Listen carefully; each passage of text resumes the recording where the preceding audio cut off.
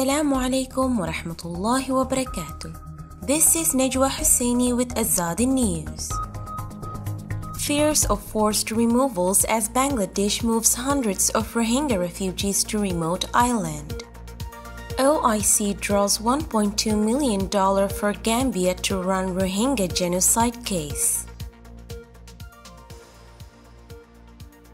Hundreds of Rohingya refugees in Bangladesh are being relocated to a controversial island facility in the Bay of Bengal today amid fears that some could be coerced to move there and held indefinitely. A ship carrying 1,642 refugees is traveling to Bhasan Char, an island about 40 kilometers 24 miles off the coast near the city of Chittagong, according to Shahriar Alam, Bangladesh Minister of State for Foreign Affairs. The Bangladeshi government has spent years constructing a network of shelters on the island to accommodate up to 100,000 people, currently living in sprawling refugee camps in Cox's Bazar near the Burmese border. But human rights groups and the refugees themselves have long expressed concerns over the safety of the uninhabited low-lying island, as it often becomes partially submerged during monsoon season and is vulnerable to cyclones. Human Rights Watch has described conditions on the island as poor, with Rohingya likely facing a lack of adequate medical care. The group has also expressed concerns that refugees there could be denied freedom of movement, sustainable livelihoods, or education. It is also unclear what role, if any, humanitarian agencies will be allowed to have there. In a statement, Refugees International said the relocation was short-sighted and inhumane and should be stopped. Without appropriate assessments and adequate information for refugees about conditions on the island, the move is nothing short of a dangerous mass detention of the Rohingya people in violation of international human rights obligations, said Daniel Sullivan, the group's senior human rights advocate. The Bangladeshi foreign minister said he didn't understand why aid agencies were against the move and described reports of coercion as absolutely baseless. The government has been building facilities on Bhasan Char for several years to ease pressure on the overcrowded camps at Cox's Bazar, which are home to about 1 million Rohingya refugees. Many of the refugees fled from Burma to Bangladesh to escape a genocidal operations in 2017, which led the International Court of Justice in The Hague to order Burma to protect the Rohingya population from acts of genocide. Burma denies the genocide accusations and maintains the clearance operations by the military were legitimate counter-terrorism measures. The United Nations said in a statement that it was not involved in preparations and has been given limited information on the relocations. It has also not been given access to the island to carry out safety and technical assessments. Rohingya refugees must be able to make a free and informed decision about relocating to Bhasan Char based upon relevant, accurate, and updated information, the statement said. Any relocations to Bhasan Char should be preceded by comprehensive technical protection assessments.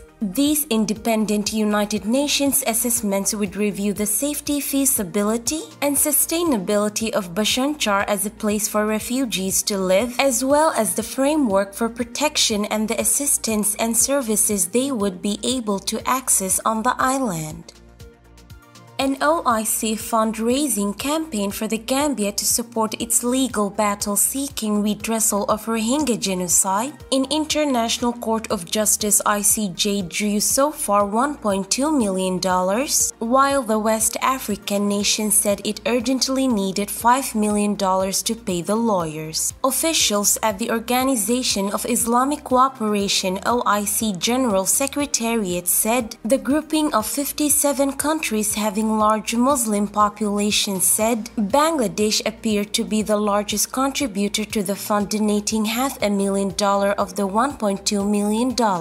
They said Saudi Arabia dispersed $300,000, Turkey, Nigeria, and Malaysia each deposited $100,000, while the remaining $100,000 came from Islamic Solidarity Fund, a special OIC fund. The Gambia, on the other hand, said it immediately needed $5 million to pay a Washington-based law firm, which is engaged in the ICJ to fight the battle. We need $5 million right now to pay our international lawyers and support staffs, Gambia's Justice Minister Dada A. Jallow told BSS diplomatic correspondent Tanzim Anwar in an interview on the sidelines of an OIC Foreign Ministers Conference CFM last week in Niger. He added that the Gambia was under intense pressure over the payment issue from the international lawyers group persecuting the case in the ICJ. Jallow estimated that the eventual cost to run the legal battle was likely to be over $10 million